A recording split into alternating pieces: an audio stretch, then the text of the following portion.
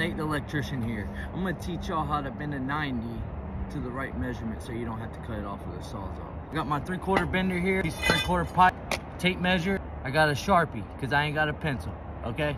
This ain't going up in the rack. So I'm gonna do a 20-inch 90, right?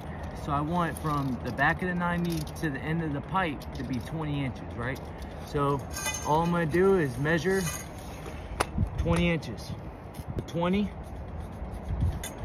So I got my shoe, I wanna face it towards the opposite way from where I pulled. The point of the star to where it's lined up with that mark. Always put foot pressure while you're bending. So foot down and pull at the same time. Then you put a level on it. Make sure this is level, if your ground's level. 20 inches, exactly.